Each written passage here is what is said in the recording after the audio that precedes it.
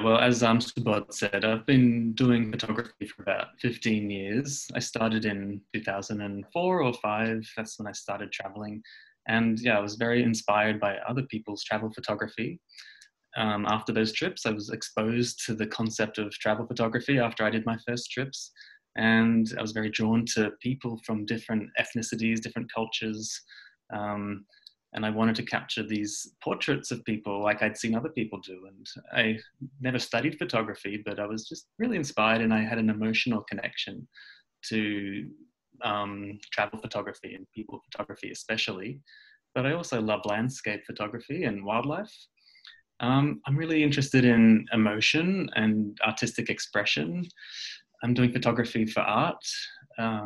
As you know, I'm also a pianist and a musician. That's my training. I studied writing music for film and performing piano. And I always loved performing, like, really impressive, fast, and emotional or famous songs. I don't know. I've always wanted to impress people with my piano playing. And I kind of liken that to the photography, where I'm trying to impress the audience with my work. Like, I'm doing it for myself, but I also love the idea of pleasing other people through the art, which is just like playing piano. I mean, it's one thing to play for yourself, that's fine. But when you can play and you can have other people impressed and enjoy that and give you feedback, and you get the lovely feedback, it feels really good. So I think there's a similarity with my photography, that every photo I show is all about having high impact and impressing the viewer and hopefully giving them an emotional reaction. Yeah, so I started, as I said, 2004, 2005. I kept traveling every year after that first trip and practicing and meeting people and just practicing Photoshop every year, learning a few more techniques, just starting simple, learning how to rotate and do simple contrast. And then I eventually started to get asked to do some work in Australia, like some weddings and some headshot photography for actors. So I invested in some studio lights, and I show you some now of my work that no one ever sees because it's not travel, but it's some of my headshot photos I did with softbox and lights.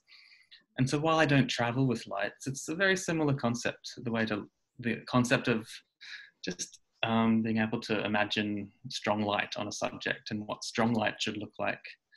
And yeah, and you can see these have got, softbox and reflectors and all sorts of things. I also was asked to do some weddings. I've done 5 weddings, but I never advertised in Australia to do commercial photography or weddings or anything. It's just people asking me to do the jobs. But I decided I really just like travel. This is a family portrait I did in Australia. So I was doing some family shots, some model shots, some bands, musicians. These are some musicians. And so this was all really good practice for me, working with studio lights and just working with lots of people in Australia to doing their shoots for them.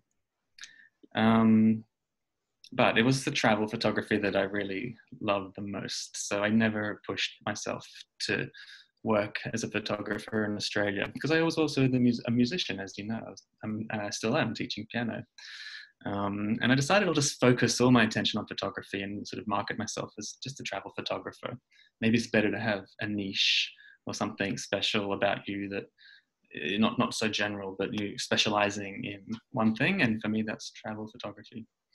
I entered a lot of competitions, and around 2007, 8, 9, 10, 11, and I found entering competitions was a great platform for me to get my work seen by more people, because even if I did win, and often, of course, I did not win, but you might get an honorable mention or a second place, and then articles may be put out about the runner-ups, or websites might have the photographers who came second, third, fourth, or something like that. And so for me, I found entering lots of competitions was the way I started to get my name out there a bit.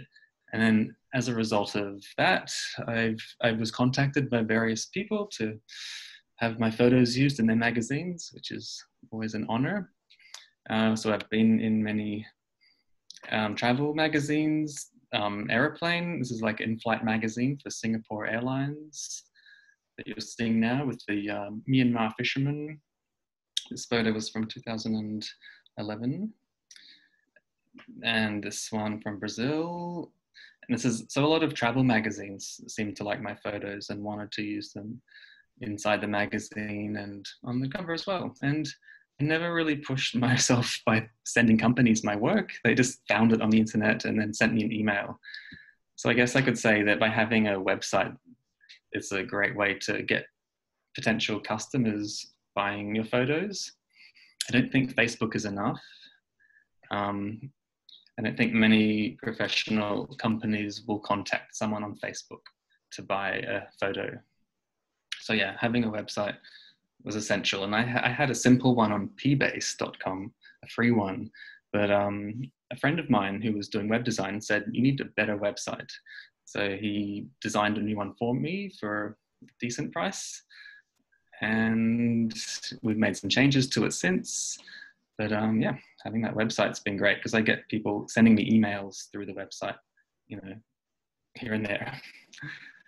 And yeah, let's keep going. Got all these magazines and various calendars and writing. I get asked by photography magazines also to write an article about something, travel photography, obviously, and portraits, that sort of thing. Yeah, and then in 2014, I was contacted by a company called Luminous Journeys, and they wanted me to work with a Myanmar photographer, as the Westerner photographer who spoke English, to co-lead the tours, to help explain things clearly in English. I'd been to Myanmar twice on the internet, and he just contacted me out of the blue, and we did a Skype session. And yeah, things worked out well. And now I've been leading photography tours around Asia. We started just in Myanmar, but now we go to India and Vietnam, Bali, Bhutan, Japan, Southeast Asia. So it's very fortuitous and very good luck, I think, for me to have that. But I think, yeah, if we're talking about marketing, I think creating the good work, creating the great product may be the most important thing, at least for me. Having a good product, and then that's how I've gotten this work, rather than me self-promoting and pushing myself. You know, I've been pushing my work by putting it online a lot, and I try to get it out there on the internet. And I've done 22 photo tours now for Luminous Journeys, and I made a book about my Myanmar trips, hardcover coffee table book, and that's currently selling in the Yangon International Airport. And got another book there, Who Will I Become? Okay, let's talk about photography now. And I already mentioned my favorite 3 types of photography: landscape, wildlife, and people. So let's talk about those 3 things. So we'll start first with landscape. This is one of my first landscapes that got good attention and, you know, won some photography competitions in 2007 from India. It's a Trichy temple. And yeah, so this photo I entered into a lot of competitions and it won a few. And yeah, that was a good platform for me then to keep entering more. I guess the most important thing for landscapes is being there at sunrise or sunset. So time of day really limits you maybe in when you can shoot landscape. Often, unless you have filters, which I don't carry filters, so landscape's not my primary thing. So I'm pretty simple with my setup. I just have a Nikon 24 to 70 and lens as well, 28 to 300. So this is handheld. And yeah, I guess with landscapes, it's very hard, I think, to find a scene that's really interesting. And you have to have that one focal point in the shot. Often it's not enough just to shoot a nice beach or a rainforest. Like, it's beautiful in real life, but I've found beautiful places still hard to shoot landscapes, but you have to find that one thing to have as a focal point or a subject in the landscape. So this is Myanmar, and that temple, I think, is an example here of the focal point. And in Bali, again, these are all sunrises. So yeah, landscapes are hard because you've got to find these beautiful places in the world, which is hard to do, and be there at that right time of day. So I have fewer landscapes in my folio. Certainly a lot more people, because people are everywhere. There's so many people, not so many beautiful scenes to find. And you have to look for them and work for them and hike there and be there at the early morning hours. But I do love landscapes. I think there's a nice emotional connection to a beautiful scene like this. This is Mount Bromo from Indonesia. I guess you can also play with colors quite a lot with landscapes. You can push colors to be a little bit surreal in a way you can't do that with people so much. And yeah, landscapes I find the best landscape photographers are often really, pushing the colors and the light and all sorts of effects. So yeah, landscapes photography is not necessarily a reflection of reality. So I find, yeah, this one is in Japan, of course. It's also sunrise a little bit after, but it's a very early morning shot of Mount Fuji there, the iconic Fuji. And I have a photo here from India, which is of course in Jodhpur, of the Maharanga fort. Again, it's a sunrise shoot, being there in the dark and waiting for the sunrise to come up, and then adding a bit of extra color in Photoshop. So there's a bit of a pink, extra pink and purple graduated filter in the sky here. I think you need to hike to this point. Sorry? You had to hike to this point, or? Yeah, you hike up some rocks. You need a nature guide to come to this place. Right. Have you been? Yeah. I tried going there. They said the same thing. You need a guide and this and that. So I just decided not to go. You have to be organized in advance. It's called Beat the Heat. And you have to organize to have the guide there, and there's security. So you have to go through a gate and then the guide will take you up here. And he's a naturalist, and he can explain about the rocks and the landscape and the birds. It is a nature walk, more or less. Yeah. The nature walk, yeah, called Beat the Heat. And one from Egypt. Lucky with the nice sky there. Oh yeah, I guess landscapes rely on the sky so much, don't they? You have to have amazing clouds for the landscape photo to be successful often. Not necessarily, but yeah, great clouds help, don't they? This is a late afternoon shot. So again, early morning or late afternoon.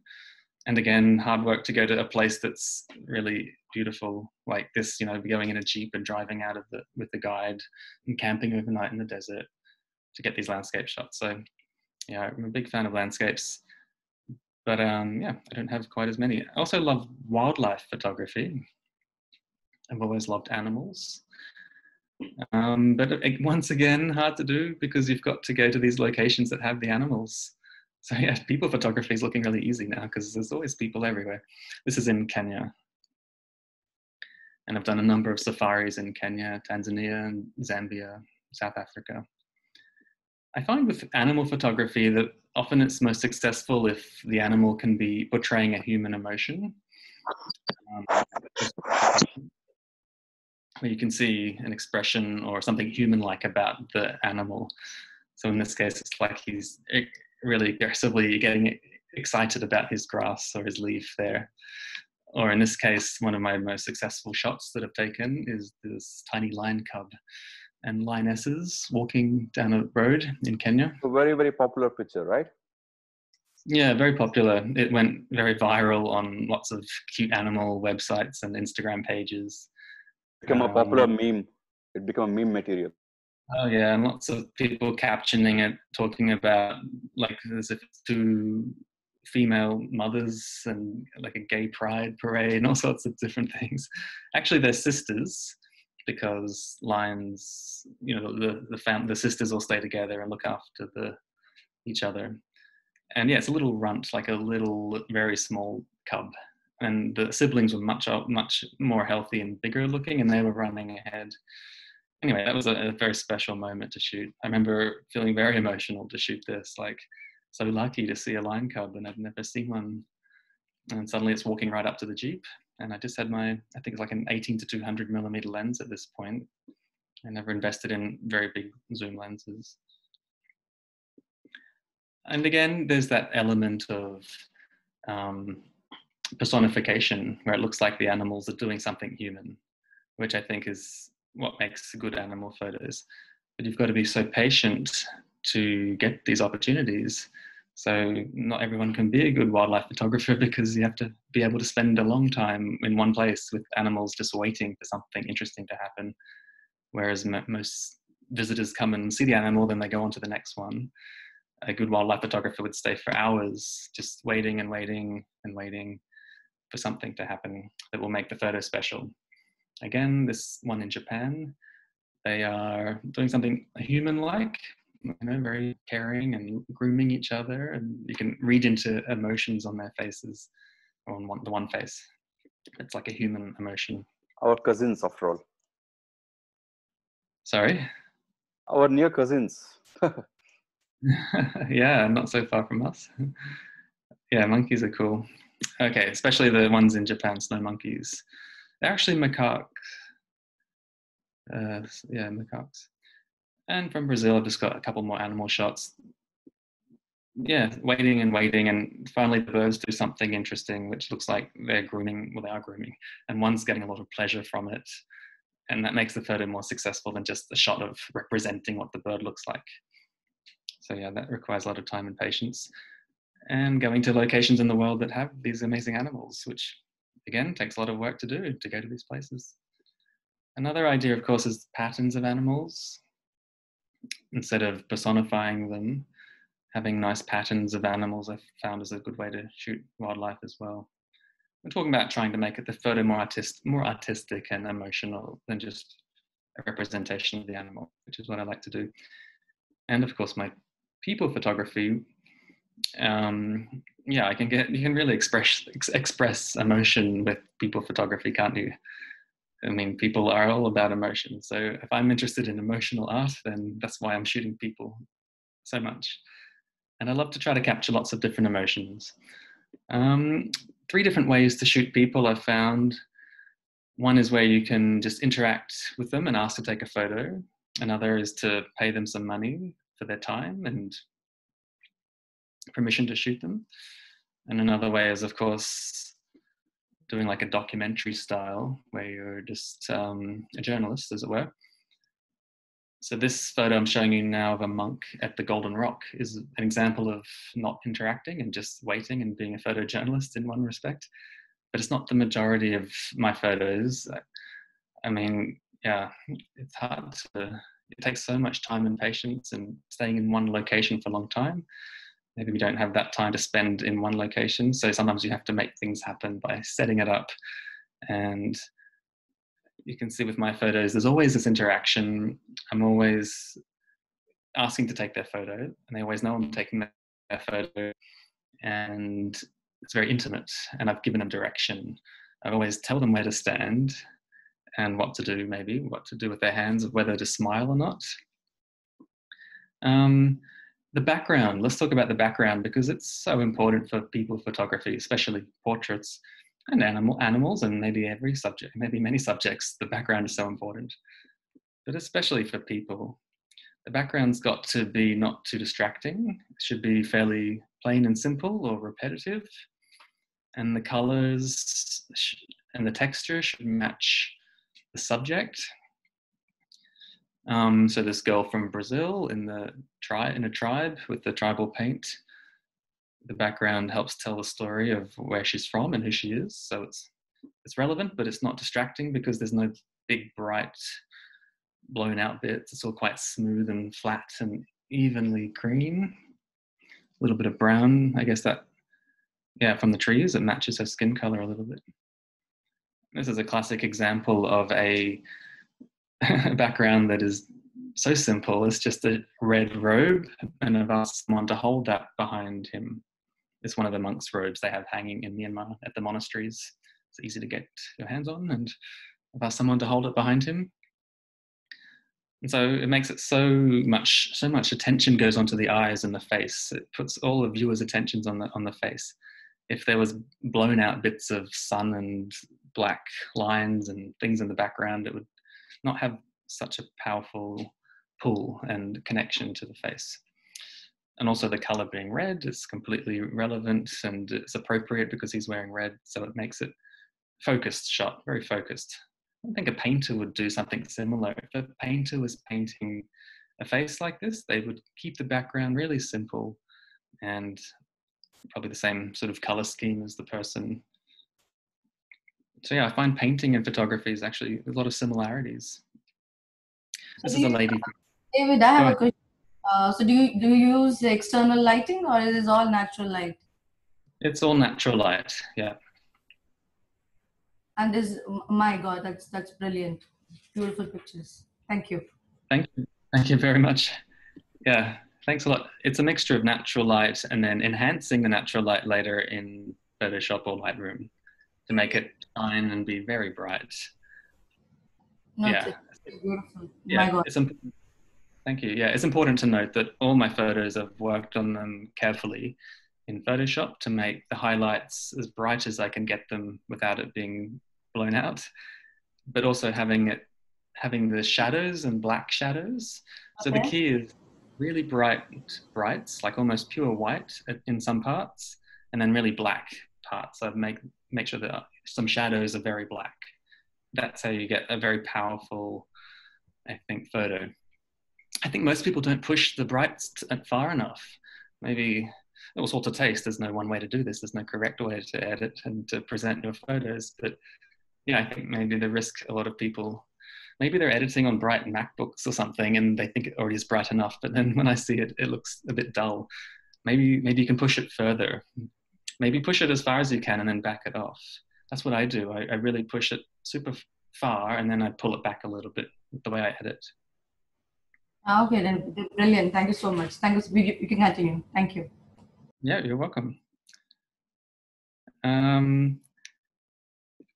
Yeah, so in this photo, there's so many photos I can't explain the story behind them all, but this one, it's in a safari lodge in Kenya, and the Maasai's I organized for the Maasai to come to this lodge to take some portraits, and yeah. David, can I ask a question on this picture, please? When you're taking portraits head on, often the photographer tends to show up in the eyes. Do you take some care to avoid that, or you just let it roll? Oh, I think it's a good thing, actually, because it creates shapes and patterns in the eyeballs. Yeah. And I also feel it's good to have yourself in the picture. You have to zoom in very far to really see yourself. So it's never a problem that it's distracting, in my opinion. Yeah, I think catch lights that have lots of shapes and patterns in them are very effective. So if you use a flash, you only get one circle of light in the eye, like one round light. And that's not as engaging, I think, as like sparkling eyes, which is when it's the real world mixed with shadows of things that are in the way. So yeah, the body of somebody is creating more mixture of black and white dots in the eyes. Thanks so much. Yeah, you're welcome. Yeah, but you really always have to zoom in pretty far to see the person, and so it never is distracting. And yeah, most of my photos I'm shooting straight on. This is one example of shooting a little bit higher angle to make the eyes look a bit bigger. And when they look up, often they get brighter eyes because the light source is the sky above. But if we just go back, yeah, all of these other ones, I'm very front on all the time. I never shoot looking up at the person. I don't think that's quite as effective. I like being straight on. Yeah.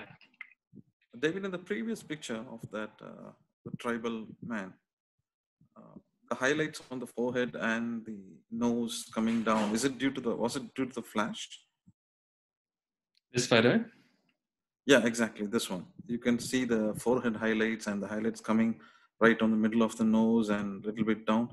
Is it the effect of the flash? It's not a flash, no, it's natural light. This is a rare example where, okay, so he's in like a dark, so it's like the room, the lodge, the room, in that spot between the open doors, and it's bright outside, and he's in like the darker room, and then I've actually put this background in. This is a rare photo where I've cut him out and then put him against a different background. So maybe that's why it looks more like a flash, because if he was against the trees. Okay, got it. Yeah, thank you.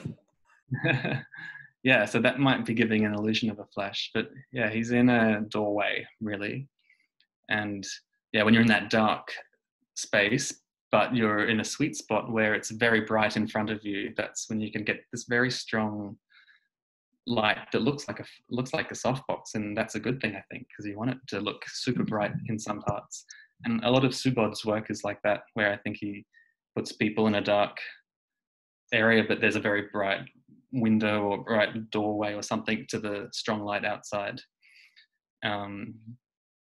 Yeah, and that's when the editing may be a little bit easier because it already looks good. So you can almost replicate a flash setup with natural light if it's the right conditions, which is to say being in a dark space, but there's a hole or a window, or like one small window of light with bright sunlight coming through, or the bright sky and ground reflecting and shining in. Yeah. The greatest flash in the world is sun and the sky. So you just need to use it. But not the direct sun, yeah. It can be, yeah. So all of my portraits are not direct sun. So this one, he's in front of a tree, like it's a tree trunk. So this is an outdoor one, like on location. So the previous one was at the lodge, like, so he's halfway in the room, and like he's in the doorway to the room and the outside. This one is in the tree, but I guess it's similar because it's a undercover tree, like it's in a dark sort of space because the trees cover, but then there's a window of bright light from the sky created by the covered trees, if you know what I mean, and that's how you can emulate the flash look. It doesn't have to be in a dark room. It can be outside, but it has to be a dark. It's funny. It's like, yeah, it's a sweet spot. It's just, you have to look for this kind of light, I guess. But yeah, I'm always looking up at the sky and looking for where the bright bit of sky is, and make sure the face is angled towards the brightness. Yeah, so yeah, he's in like an undercover tree, but it just happens that it's a bright window to the sky, with the sky in front of him. And same with this girl from Bangladesh. So it's on the stairs to her home, and it's like a roof, to like an awning, but it's outdoors, but it's an awning roof. But then there's like a gap in the roof where it's a very strong sunlight, or a strong bright light. So it creates that dark shadow smoothly coming up to brightness. And you can't get that if you just shoot anywhere. So you have to find these the right places to shoot to get that effect. David, do you retouch the skins as well? Do I do what? Do you sorry? soften the skin? No, well, I remove like sometimes I get rid of some shadows. So I soften shadows, but not the skin. I didn't do any blurring of the skin, but I know they look very smooth. Like I meant like frequency separation or something like that. Like photo, like in this particular photo of this Bangladeshi girl, and also the other one from like the Geisha girl from a few photos back. They both looked like the face was really smooth and the eyes were really crisp. So that's why I was just asking. I think the key there is having them in the strong light. Yeah, if you shoot someone and the light's not strong already, then you get a lot of shadows and on the face that maybe makes it not look so clean and clear. And sometimes I'm removing some shadows that are captured a little bit by taking a sample of good skin and with a brush, like, taking an eyedropper and painting over the shadow just with a brush, soft brush, and then take the opacity down so that it balances or it doesn't look too plastic or something like that. So, but I don't remember for this photo how much of that I did, but I do get rid of shadows that I consider to be ugly on the skin. Yeah, you're welcome. So yeah, it's not changing her skin as much as just getting the light perfect. So yeah, getting the bright light and no ugly shadows is a big key. Yeah. So yeah, it looks like a softbox in her eyes because it is just like a narrow bit of gap in the roofs to the outside bright world. Otherwise, she's very undercover. she can't be too far back in the undercover because then she'd be too dark. So she's got to be close enough to that area of bright light. So I hope that makes sense, because I know it's hard to say, yeah, well, how do you find good light? What's good light? That's my interpretation of good light, is something, yeah, being in a bit of a darker space, but close to the very bright light just outside. And again, always looking at the sky and looking around to find where the brightest bit of light is coming from and make sure the person is angled towards that. Sometimes I just ask them to look at it, because it's better that they're looking away from the camera, like in profile, but they have bright eyes and bright face, rather than looking at the camera and the dark shadows. Yeah. Hello, David. A big fan of your portraits. Like, it's so good. So I just want to know, like if you have the time after this session and all, like maybe like you could show us some of the techniques like you use for post processing your images, or maybe like give some tips regarding the post processing of these portraits that you do. Like if you could, that'd be wonderful. I think for that we'll have to get him again and do a post processing session. Perfect. Yeah, perfectly. Absolutely. It would be an honor. Thank you. Thank you so much. Thank you, Sniper Monk. Thank you. Yeah, so I'm using a laptop now. I don't use this laptop. It's just for travel, and this on my computer I've got Photoshop, of course, and I use the big screen, and I don't edit on a laptop. I just edit on my computer at home on a big screen. Something that's important is the screen's not too bright. I've turned the brightness down of the screen. I think if you have a very bright screen, then you think it's bright enough already, but then when you print the photo, you'll think it's too dark, or you look at it on someone else's device and it won't look bright enough. So yeah, that's my advice. If you can, not to edit on a bright laptop, and if you do, turn the brightness down a bit. Okay. Yeah, thank you for this one. Thank you. You're welcome. So yeah, a posing idea I have is to have people leaning on something, so and touching things. So when you're shooting people, yeah, good to have them leaning on something like this, and I give these directions to people to get the shots that I have in my mind. So I have, oh, sorry, oh, hello, we're going everywhere. I have a lot of posing ideas in my mind, and it's not that, I mean, it's quite simple really, but yeah, I don't think it's hard to remember. Something near the face, leaning on something, interacting with something. This time we have a fan near the face. So if you're doing the shoot with this Vietnamese girl, again, she's in the good light. So that was important. I've got the background nice, where she's in front of some plants with some purple flowers in a garden. It's like a garden's at a temple. So before I shoot someone, I'm always looking around, looking to find a good background. I don't just shoot someone where they are generally, because it's probably not a nice background behind them. It's probably too bright and full of clutter or distraction or something not relevant to the person or the scene. Here, it's nice to have the natural flowers, and also the colors match my fan, so that's a nice bonus. So we have a purple theme. Yeah, and again, she's got that smooth, bright skin, doesn't she? I think it's because she's angled directly towards the bright light, and she's sort of under a bit of a tree, in a bush sort of thing, crouching in a bush somewhere. Hello, like David. Creates shadows. Hello. Hi, my name is Neelima. You have some awesome photos, and it's a pleasure to have you online here, so some people like us could learn. I wanted to ask you, the portraits you take, do you use the same 24-70, or do you have a prime lens for the portraits? No, they're all 24-70. All right. That's all I wanted to know. Thank you. Please continue. No problem. Sure. I've never used a prime lens. I'm so minimal with my equipment, and I don't do photography for the equipment. Like, I don't care that much about it, to be honest. So I'm just so simple. I just have this 24-70 lens and then a zoom lens for those times when you need to zoom in far. I think that's important. So I just carry those two lenses all the time.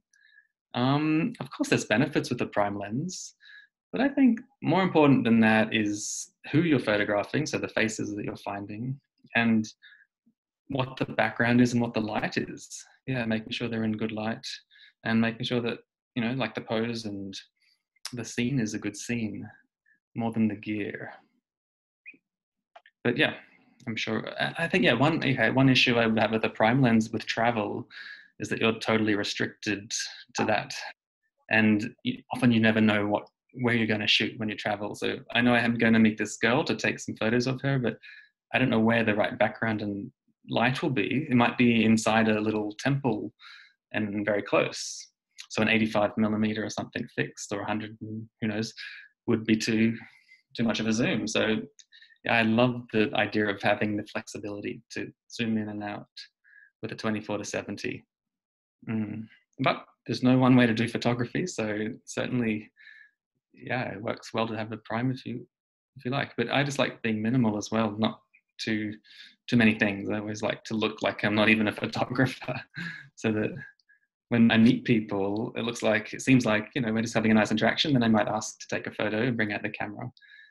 But actually, a lot of these photos, like this one, is on my photo tour where it's already organized that I'll be shooting some models.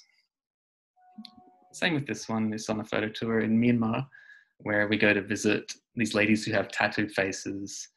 And of course, we give them some money so that we can, which is what they expect, because that's the kind of their business now. And they sell these fabrics. Yeah, so I can give her direction. It's not so hard to give people direction in that case, when they're being paid a little bit and they're happy to have their photo taken because they make some money from it and they want that. They need the business, some people. So yeah, again, looking around, it's a really bright outdoor village, no good background.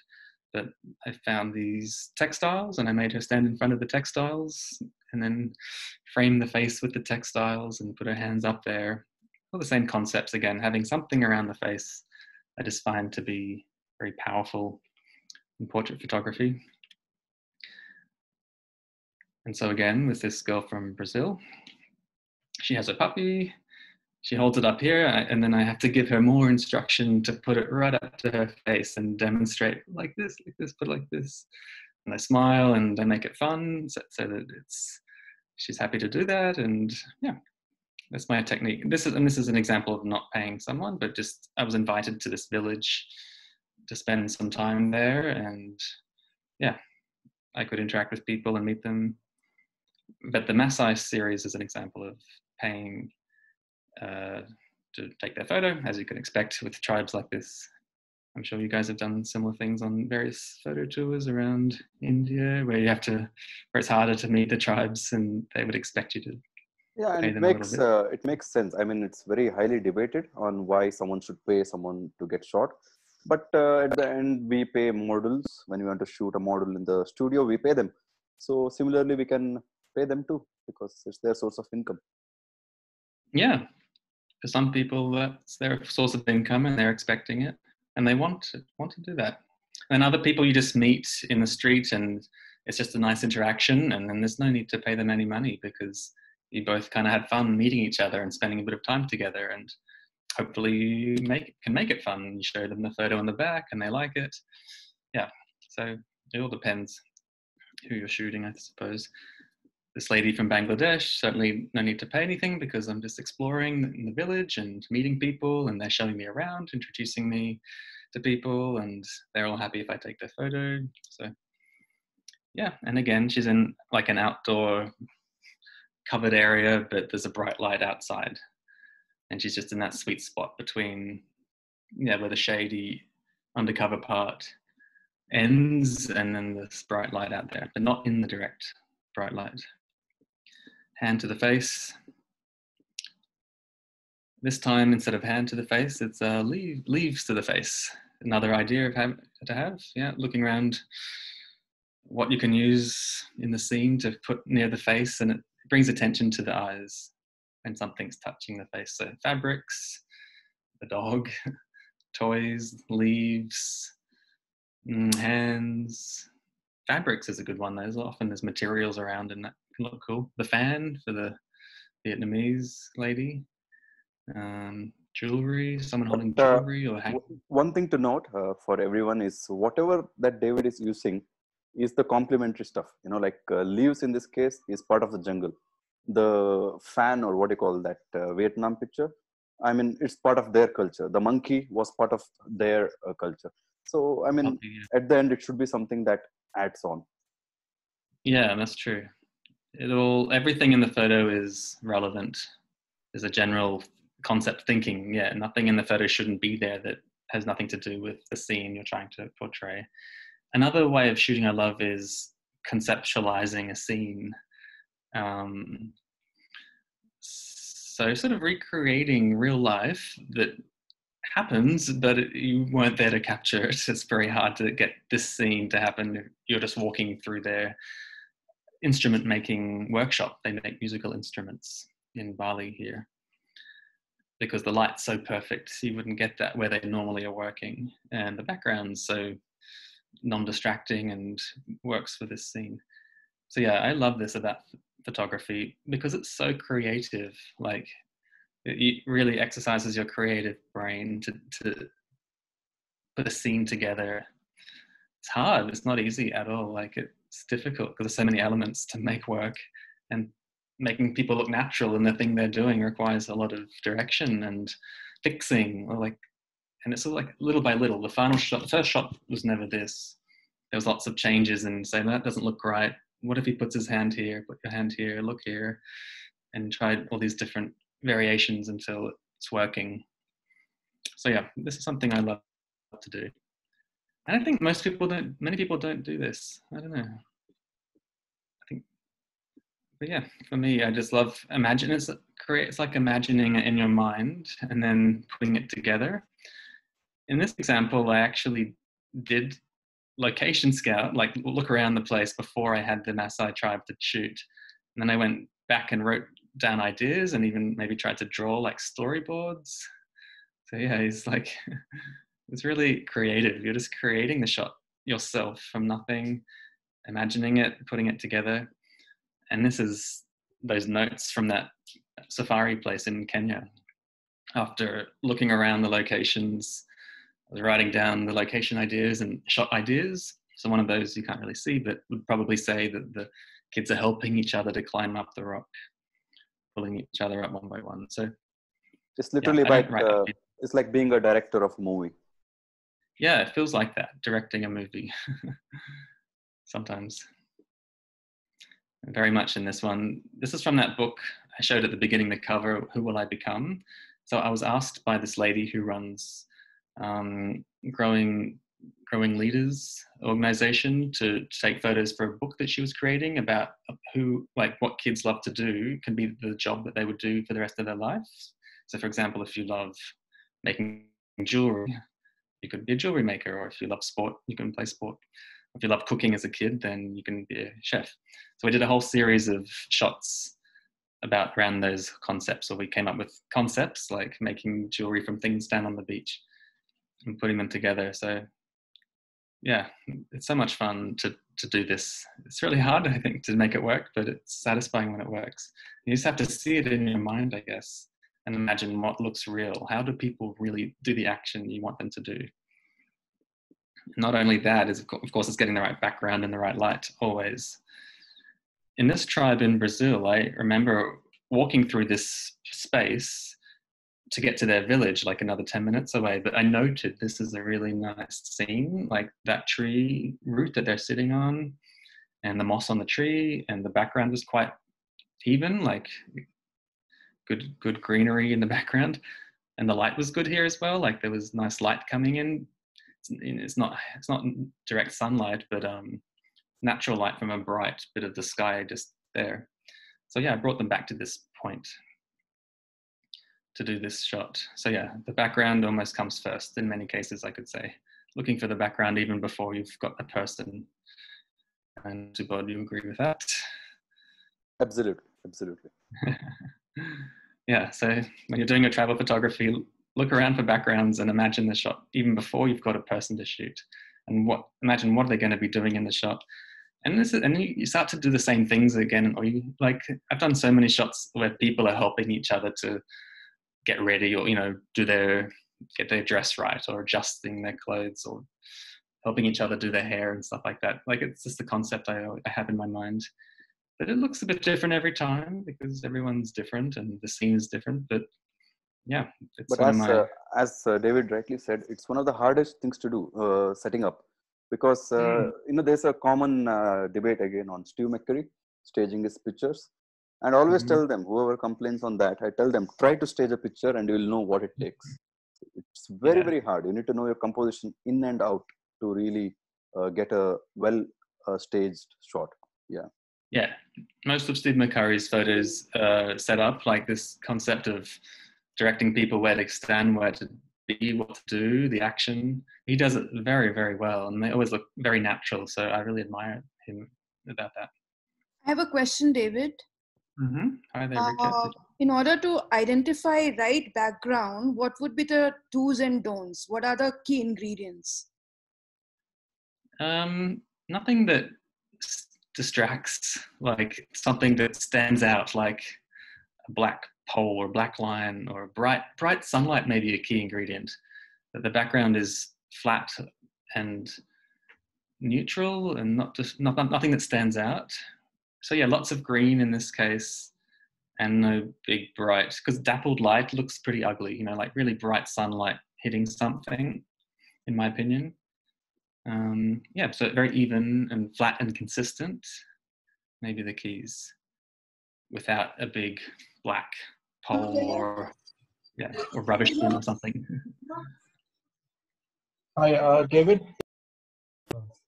Hi. Do you, in this situation, what metering technique you use? You use, since it is a nature you want to capture all, I hope it is not, matrix. It should be, since people are there, we'll be using more of the spot metering or center weighted, right? I don't remember for this. I think I generally do just leave it on the matrix metering mode, but I control the exposure myself in the end by changing the settings or using the exposure compensate, making it darker when needed. I think if you get the light right, like shooting someone in a good space where the light's even and it's good quality light, then you can, it doesn't so much matter, especially if you can then override what the camera thinks it should be. So if the camera meters it and thinks it needs to be one thing, it's often wrong anyway. So then you just darken the whole photo by changing something. Change the ISO or that. Just to add to that, as you can see in this scene, it's not like a very huge difference in light. The foreground light and background light is almost the same. So easily the matrix metering can manage this kind of a scene. So you don't really need a spot or center weight, just to add to what David said.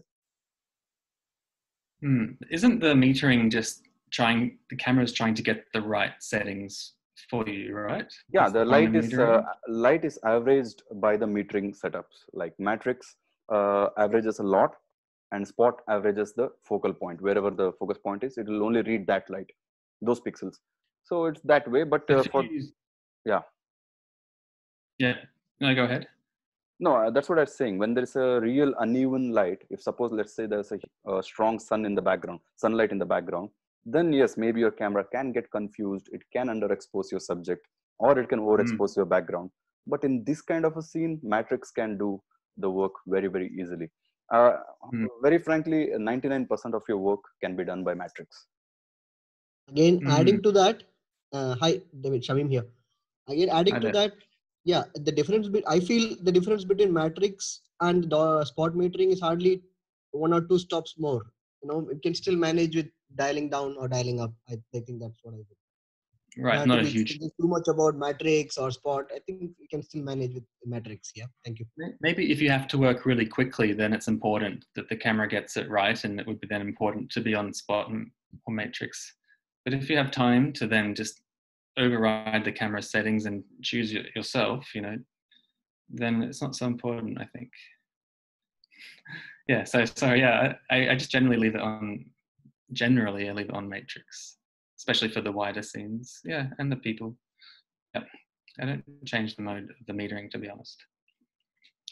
But also, use Photoshop to help darken things. So I've got my Photoshop to also help me out if the exposure is not perfect. Let's talk about composition techniques now. And I want to talk about the rule of thirds, first of all, because that has to be mentioned and you all know it. So of course, the temple's in the top third. Most of my photos kind of follow the rule of thirds. His face is in the top third, upper third. His body's on the far right third. So I spend quite a long time carefully cropping, trying different versions, a bit wider, a bit more close up, and then looking at them back to back and choosing the best one. Their eyes are in the top third. And you start to see a lot of rule of thirds examples. Yeah. The time you can break the rule of thirds, which is about putting something off center, is if it's a symmetrical scene. And in this case, it's symmetrical, and so therefore the subject can be right in the middle. It's Bangladesh.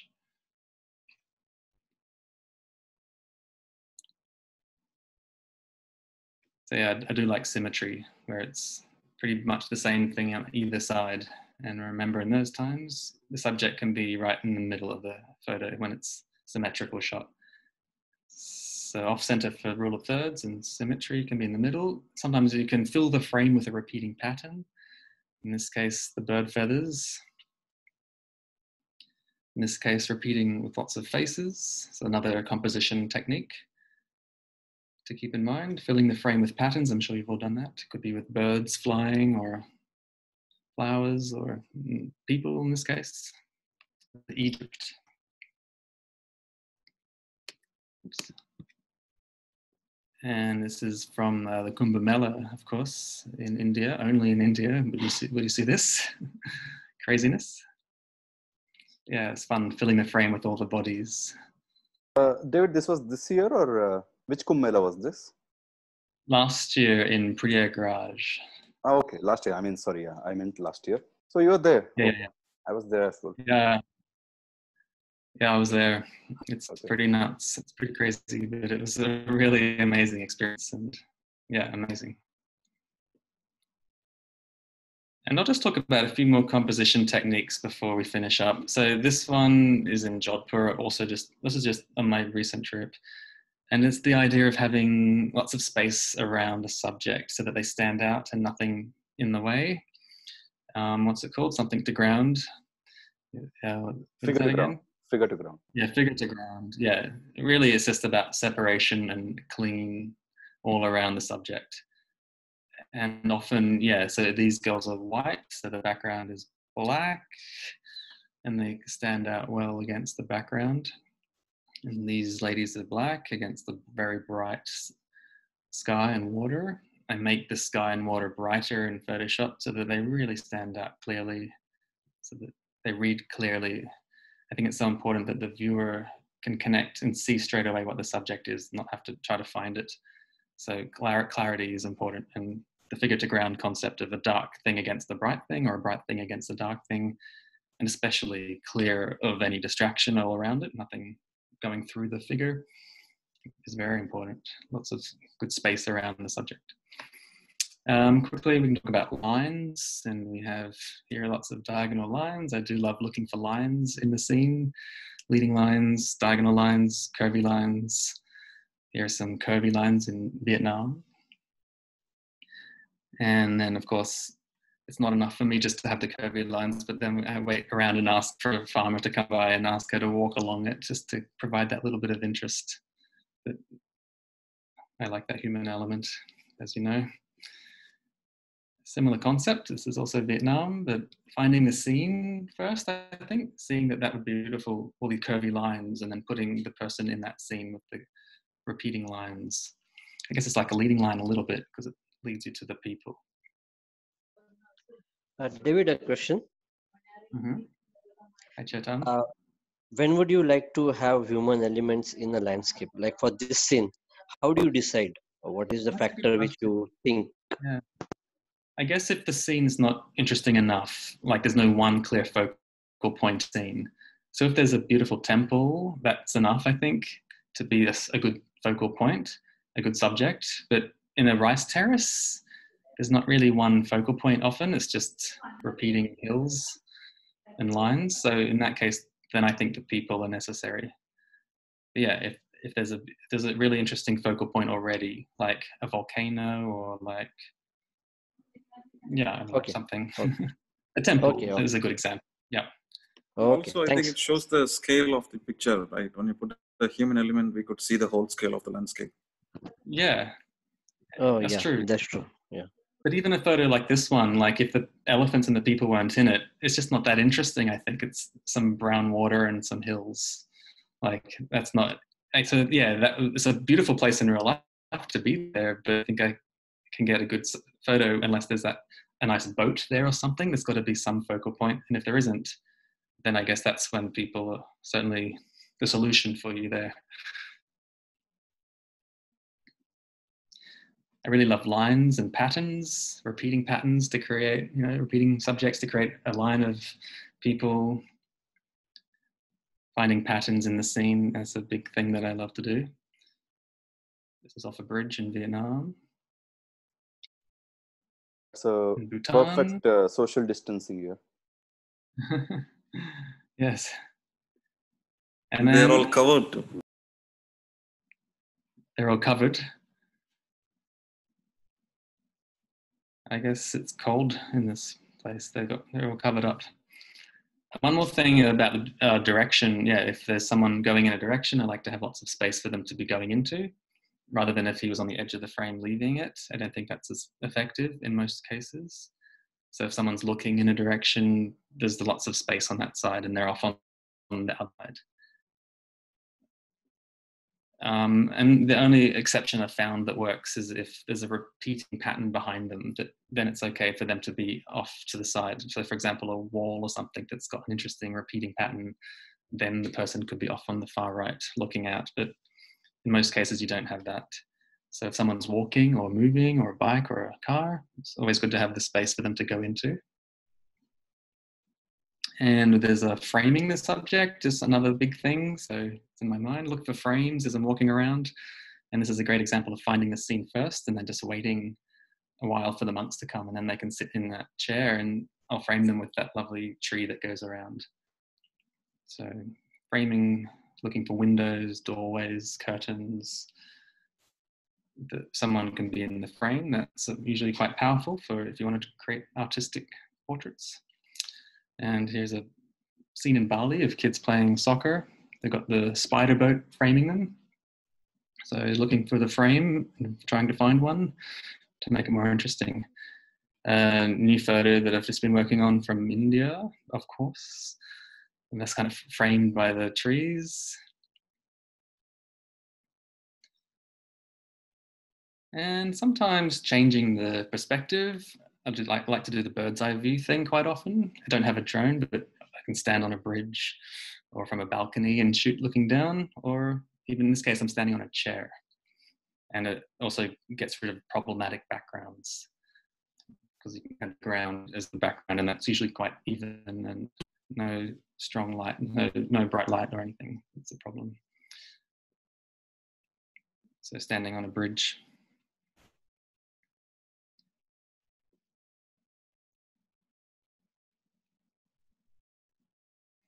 You're just standing on tiptoes or on your feet. You can still look down if there's someone on the ground, especially if it's a kid, because they're quite small. So I'm just standing looking down. And once again, giving direction for this kid to run and jump into the fishing nets to make it more interesting. Yeah, again, to what you were saying before, when do you know when to put a person in? I think, yeah, the fishing nets alone isn't enough. Just for me, that isn't clear what they are even maybe, or yeah, but putting somebody in the fishing nets working, or in this case, playing, makes a huge difference. Silhouettes is always in my mind. I'm always thinking about shooting somebody against the sun, because you can create really powerful figures and symbolic kind of photos. So yeah, always shooting against the sun if it's a big clear scene, like a lake or in this case a sand dune where you can go a bit lower and look up and there's nothing behind the person to cover up their body. So I've got a few silhouette photos to show you. Sunset, of course. And you get the colors. This is in sunrise, shooting against the light, but aiming for a silhouette shot. So just making sure it's quite easy to get that exposure right too. And of course, in Photoshop, I've brightened up the background behind them to make the black silhouette stand out really clearly against the bright background. The figure to ground thing again, black on white.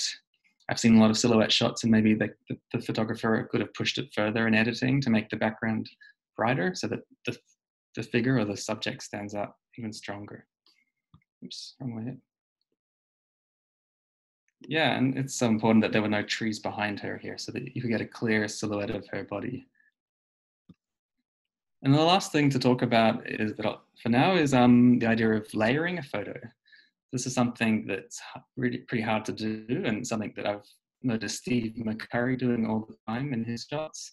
If you look at all of Steve McCurry's shots, there's always people behind and behind, but they're all in strategic places that they never could have just been anyway. So you see these repeating patterns in his work where he's directed people to be very specifically in certain places behind and behind and behind, and that's really hard to imagine. So it's hard to do, and I admire that he can do that so effectively, and I'm trying to do it where I can, and it's not always the right chance to do something like that, but if you have multiple people that you can work with, you can try to have people behind, maybe even in front, like there's a foreground layer here as well. In the deserts of India, yeah, it's hard. So I had to tell the camel driver to put one camel over there, and then we put one camel here, and then you can sit here, and then that camel was there, and putting it all together. So it's kind of a big challenge. I think it's quite tricky to do layering in your photos, but it's something to keep in mind if you like Steve McCurry's work with all those people everywhere throughout the photo in a strategic place. Next time look at Steve's work and you'll see that there's always someone else behind and behind and behind.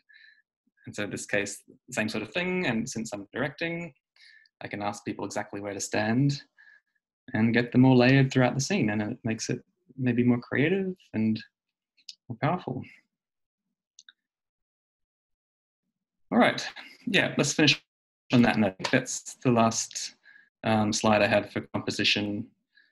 And yeah, we've covered many different techniques, I think. So anybody have any questions?